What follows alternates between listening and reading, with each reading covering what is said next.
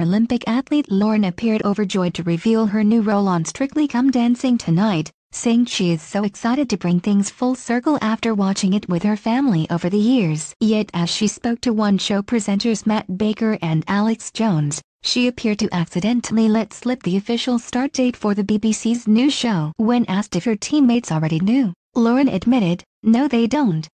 But when she was pushed to explain how she would fit everything in, Lauren has the World Championships coming up, the star dropped a major bombshell. On the 15th, she said, "It's exactly a week before the first live show, so pretty stressed, pretty nervous. I've got two things going on." If Lauren's reveal was correct, that would mean the next series of Strictly Come Dancing will have its official start date on September 22nd. Yet as fans will know, the series often puts together an official launch for the full contestant lineup in August, which is also when they are paired up with their professional dancing partners. Strictly Come Dancing returns to BBC One next month. More to follow.